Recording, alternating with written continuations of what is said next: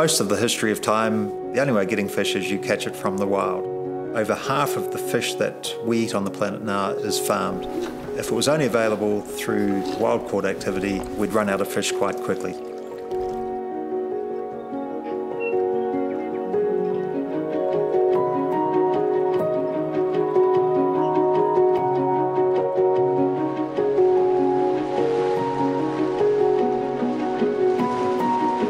Aquaculture is one of the most sustainable forms of protein production that we have. There's going to be more of us on this planet and people want to be fed.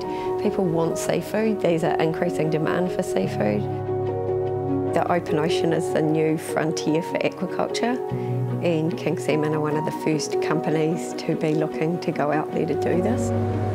There's risk in that, but we see that aquaculture, if it is done right, can be done in a really sustainable way. We're on the cusp of a new area for salmon farming in New Zealand. Companies are looking at the open ocean opportunity. You know, that's a whole new area for us, but something to be truly excited about. The government set a $3 billion target for aquaculture by 2035, and then they've moved that back to 2030. We're a long way from that, but it's a clear signal to the entire industry that the government is backing it and is wanting to see growth in that particular sector.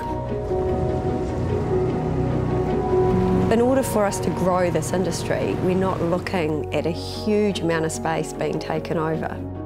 Our ocean is more than 15 times our land area. We are only farming a tiny, tiny portion of that, so 0.01%.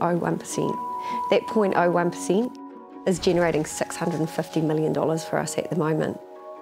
So you can generate $14 million worth of salmon out of 1 hectare of space. 1 hectare is a rugby field.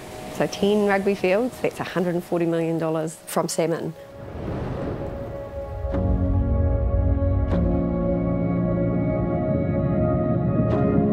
For us, Blue Endeavour's the next step in our evolution. It's going to be New Zealand's first open ocean finfish aquaculture farm, and it will pave the way for our industry. New Zealand's got one of the largest exclusive economic zones of water in the world. We can utilise our coastal spaces much, much better than we are.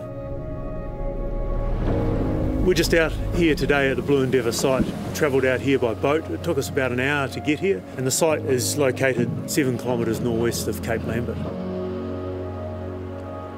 The technology we're going to deploy at Blue Endeavour is going to be cutting edge, so we'll have 10 168 metre pens on each of the northern and southern side. There'll be a barge associated with that site, and the barge will hold between 600 and 900 tonnes of food. We can expect waves of 4 metres high from crest to trough coming through this farm. So it's been really important that we engineer the farm to be able to withstand that.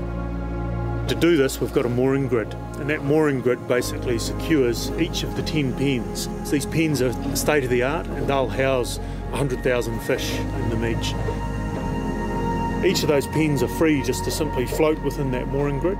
We're going to be able to produce another 10,000 tonnes of fish, which means we can more than double the size of our business.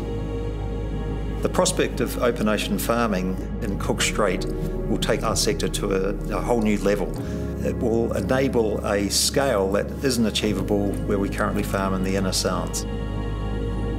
We're working with New Zealand King Salmon to try to understand what those aquaculture environment interactions are and what the things are that they need to consider to make sure that this farm is a success from a sustainability perspective. The community should be assured that there is a very detailed assessment, interrogation and process that you have to go through to get the approval to farm. As we go through a period of global warming, we understand that the temperature is going to rise. By moving into the open ocean, and we're exposing the fish to cooler water all year round. So that's going to be great from a fish health perspective. It's going to be great biologically for the fish. We need to ensure that we're there for the long term, and that's for the benefit of everybody, both the company and the country. There are 3,000 jobs in aquaculture around the country. 70% of aquaculture is actually based here in Nelson, Tasman, so we know it's a really strong driver for the economy. The New Zealand King Salmon Company would be one of the largest employers in the top of the South Island, with over 500 employees as well as hundreds of others benefiting in terms of providing services to that company. They are deeply committed to their community and something that they should be very proud of.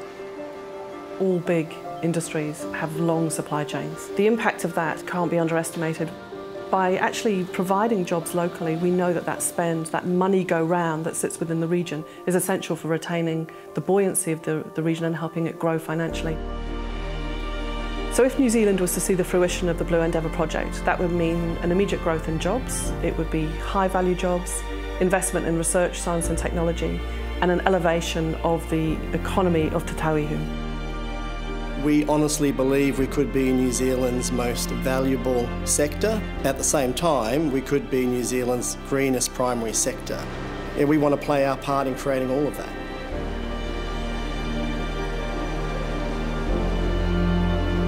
There's so much potential associated with Blue Endeavour.